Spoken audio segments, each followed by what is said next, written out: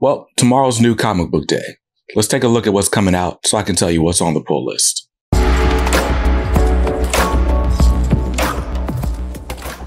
Welcome back to Comics Are Dope. I'm BJ Kicks, and this is the pull list. It's my weekly video series where I take a look at the books coming out. I'll tell you what is on my pull list, what's on the chopping block, and some other books that maybe should be on your radar, even if they're not on mine.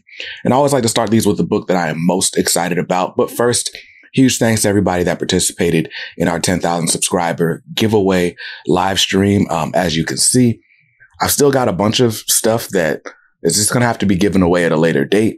Just wasn't feasible all at once. And so I've decided that what I'm going to do is bring back the monthly channel giveaways. So for channel members at either tier, there will be a monthly giveaway, typically held on the last week of the month.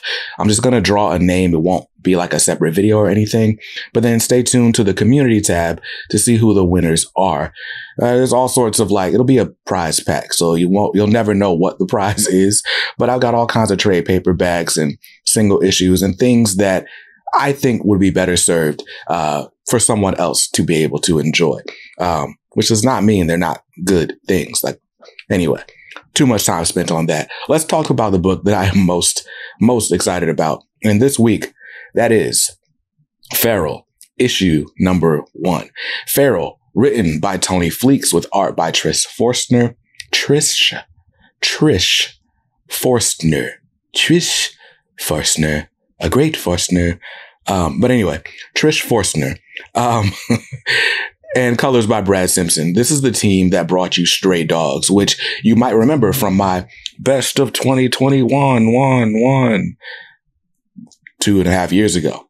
Anyway, this team is back, and instead of doing a series about dogs or stray dogs, we're getting a series about feral cats. And basically this is a zombie apocalypse set in a Don Bluth animations type world. So basically, there is a rabies outbreak, and we're going to follow this group of cats as they try to survive it. Think The Walking Dead. I'm excited about it. I loved Stray Dogs so much, so I'm really excited to return to a similar world. As far as I'm understanding, this is not like a direct sequel. It doesn't necessarily take place in the same universe or whatever, but it is absolutely a spiritual successor and an awesome follow-up to the Stray Dogs series that I'm excited to take a look at. Cover price on this one is $3.99. I'm grabbing cover A. By the way, Tony Fleecs did stop by the podcast last week to talk about Feral, as well as some other books he's got coming up in the next month or so that I think are really excited and worth listening and checking out. So check out that interview on the podcast. It's on all the podcast streaming platforms. And by the way, full video episodes are also available to our channel members. So just another reason to join. But anyway, let's talk about the next book that I'm excited about on the list. And since we're talking about indie comics, we'll go with The Six Fingers issue number 2. The Six Fingers, written by Dan Waters with art by, I don't remember who the artist is. Is it Lawrence? Now I got to look it up. Sumit Kumar. Sumit Kumar is on the art with Aditya Bidikar on letters. Anyway, The Six Fingers is basically like a sister series to The One Hand. The One Hand being a detective story. This guy who's just about to retire is pulled back in. He's brought right back in because the serial killer that he thought he locked away apparently has struck again, and it doesn't appear to be a copycat. So he's going to go figure out just what happened. And in The One Hand, and in The Six Fingers, basically we're following that person who's committing the serial killings. And the indications we got from issue 1 were that he doesn't quite know that he is the serial killer. So there's a really interesting, sort of supernatural element there that's worth following. Between the two series so far, I think The One Hand might have lost a step with issue 2, but The Six Fingers was really fun last issue. So I'm excited to see how it goes this issue, and if it makes me view The One Hand number 2 differently. Trying to keep track of these titles as I keep switching back and forth Crazy. The point is, grab the one hand from Rom V, grab the 6 fingers from Dan Waters. They are 5 issues each. You'll be excited by them. Cover price on this one is $3.99. I'm grabbing cover A. And the last book on the indie pull list this week is from Sean Murphy. This is Zorro, Man of the Dead, issue number 3. So it's basically a Zorro book set in modern times. This dude, Diego, basically had a psychotic break and thinks he's Zorro, like the literal folk hero Zorro. And his sister is like, yo, you're not Zorro. You are a child's plaything. You are not a toy. You're a grown man that's not Zorro, though. And the hijinks ensue. And it's funny because it's Zorro, but he's misplaced in time. This dude's trying to fight with a sword and a fox and stuff, and he's fighting against the drug cartel, who have heavy artillery. But it's been a really fun book.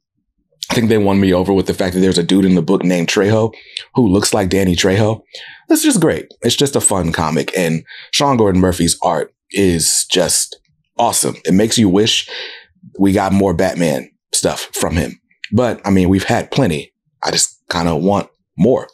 So if you're wanting to scratch that Sean Gordon Murphy itch, definitely grab Zorro, Man of the Dead. Issue 3 is out this week with a cover price of $4.99. I'm grabbing cover A. And that's it for the indie comics on the pull list this week. As long as I stick to the list, those are just going to cost me $13. So $13, not bad. So pretty light week so far. And especially as we head over to DC Comics, where there's only one book on the pull list. And that is Detective Comics 1083. Speaking of Rom V and Dan Waters, they are both writing on this book. I didn't write down the artists, but you guys know, I tell you this every 2 weeks, I'm still behind on Detective Comics.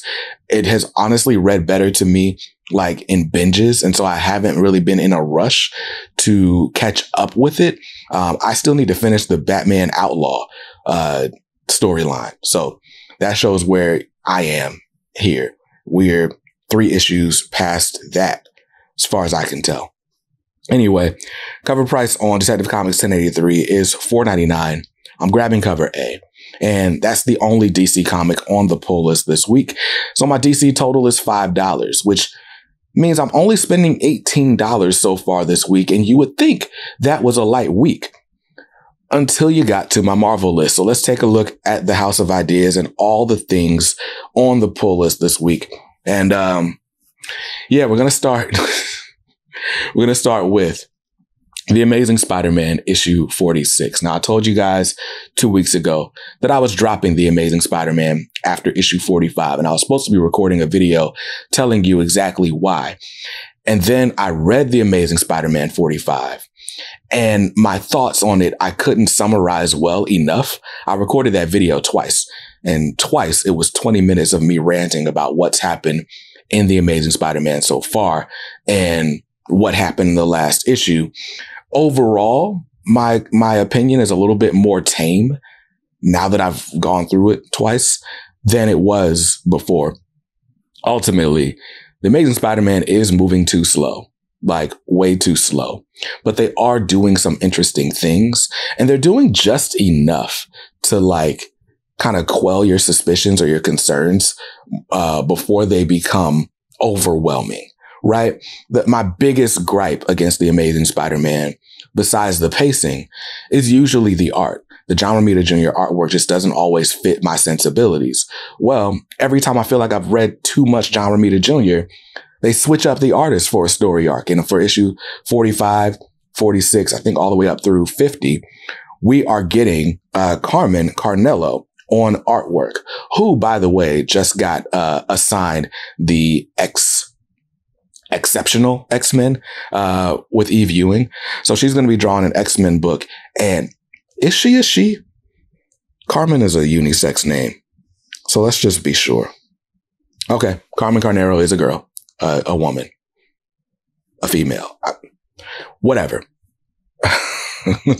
Carmen is drawing The Amazing Spider-Man. Issue 45 looked great.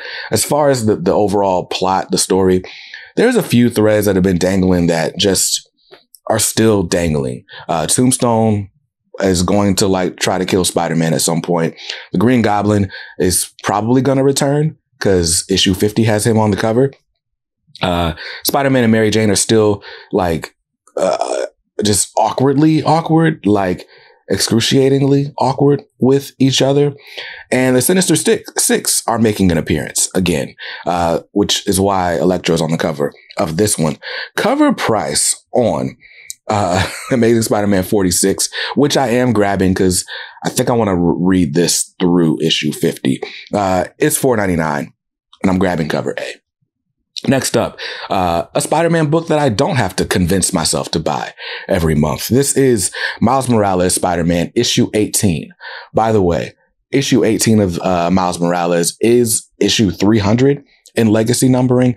And because of that, we're getting a double-sized 72-page issue that is going to cost $9. And I wish I knew that before I pre-ordered just based on the cover. I absolutely pre-ordered an extra cover because I like the cover A on this book, but I also like the cover B. And now I've got to like go to the shop and be like, dang, sorry guys, like, can you keep this $9? And anyway, Miles Morales, it's funny how different this book is when it's not being tied into some overarching Marvel event, because issue 17 was flames. Absolute fire. Rabble is back. There are some other people that might be joining up with Rabble to take down Miles, especially in the wake of one of the big takeaways from the gang war. So all of it matters. It's all mattered, but there's something about when Cody Ziglar is able to just write without having to include specific characters or whatever. I also love the little Champions reunion we got with Miles Morales and Kamala Khan. And so that's been cool. Anyway, the point is Miles Morales is really, really dope right now, which makes me not even mind the fact that this book is going to be $9, but whatever. Hopefully it keeps up the momentum.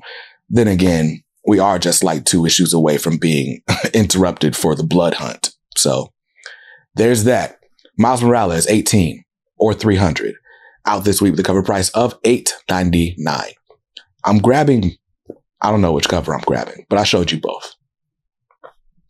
Next up, Rise of the Powers of 10, issue number 3. Rise of the Powers of 10, Fall of the House of X. It's not even that it's uninteresting. It's just dragging out too long. Like the fact that this book is monthly when I feel it should be bi-weekly and we should just be speeding toward the end of the Krakoa era takes away from the fact that even what's going on in the pages is fairly interesting and compelling. I just don't feel compelled to keep up with it like as often as it's coming out. So I'm an issue behind on Rise as well as Fall, but we'll get caught up. And then we'll talk about it as the Krakoa Empire collapses. Cover price on this one is $4.99. Grabbing cover A. No, I'm not. I'm grabbing the connecting variant. This time the connecting variant is by, is it Paulo Segura?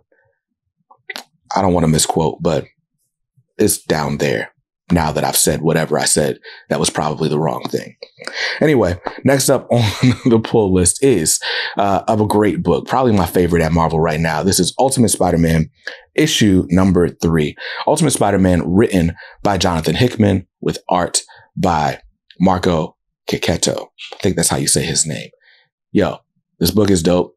Like, if you haven't read the first 2 issues, go back and get like the second and third printings, because I'm sure those will be on the shelf along with this week's issue 3.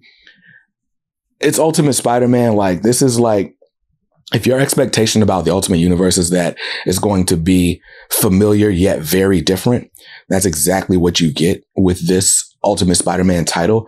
The art is amazing. One thing I am waiting to see, because spoiler alert, we have not seen the official Spider-Man suit, or at least we haven't seen the classic red and blue suit yet, although we've seen it on every cover so far. So hopefully the classic red and blue makes an appearance in this issue. Issue 3, out this week with a cover price of $4.99. Grabbing cover A. let's hop back over to the X-Men universe, because apparently all I read is Spider-Man and X-Men at Marvel. Next up on the pull list is Wolverine issue 46, part 6 of the Sabretooth War, which could easily not be a part of this whole Krakoa thing. And in fact, it's really not. You could read this without reading any of the Fall of the House of X or any of that stuff, which is cool. And ultimately, it's just big action pieces, which is also cool from a Wolverine book. I think it's just, if you've been reading Wolverine by Ben Percy, this feels like something that we haven't really gotten a chance to get, just high action with probably Wolverine's most popular nemesis. So it's exciting. It just doesn't feel like it matters. And I think that's why it also falls to the bottom of the reading pile. But cover price on this is $4.99. I'm grabbing cover A. Honestly going to be sad to see Benjamin Percy go, because he's leaving with issue 50. And speaking of 50 issues, next up on the pull list is X-Force issue 50, which, as far as I can tell, is also Ben Percy's final issue of X-Force before it relaunches later this year. We haven't gotten the creative team, but we have seen that the title is coming back. But Ben Percy on both X-Force and Wolverine has probably been the most consistent writer of the Krakoa era. Like, both series have been pretty good all the way through. I think interrupting, we can do a postmortem of the Krakoa era, like after it's finally done. But I just feel like as these things are starting to wind down, some of this stuff kind of feels like missed opportunities. And it feels like we highlighted the wrong things in retrospect. Anyway, X-Force 50, final issue of the run. I love, love, love that cover A. And that's what I'm getting with a cover price of $3.99. Yeah. That's it for the Marvel Comics on the pull list. So as long as I stick to the list, my Marvel books are going to cost me $33 this week, which is more than the other two publishers groups combined. So there's that. Whole lot of X-Men, a whole lot of Spider-Man, and Miles Morales being a double price book doesn't help my total or my efforts at all. Let's talk about the grand total. My grand total this week is $51. I have maxed out the budget. So these books that I have on my radar are going to have to stay on my radar, except I am making an exception for X-Men 97, issue number 1. Now, honestly, I put this on the pull list as an excuse to talk about X-Men 97, because if you haven't seen those first 2 episodes, watch them. Or maybe you'll even want to wait until tomorrow morning, New Comic Book Day, to watch all 3, because episode 3 will be out tomorrow. Watch X-Men 97. It is so good. I wanted to write this off as just like a nostalgia grab from the rip. Episode 1, by the time you get to that final fight scene, you're like, I am hooked on this show. And then episode 2, like, is even better. Like, the people are going to like complain that it's woke or whatever, right? But the subtext that they put in the show, the fact that they make it relevant about a world that's hated and feared. There's a moment between Storm and Jean Grey that is excellent. And yeah, some stuff happens in episode 2 that I'm really like, what? So X-Men 97. Great animated series. But let's talk about this comic. This comic I wasn't going to buy because it's listed as a prelude to the animated series. And I'm like, usually preludes come out before the thing that they're a prelude to. But apparently this is like teasing a bunch of storylines that are going to be relevant throughout the course of the animated series. So it's not like watching episode 1 negates your reading of this. So it'll be a 4-issue miniseries.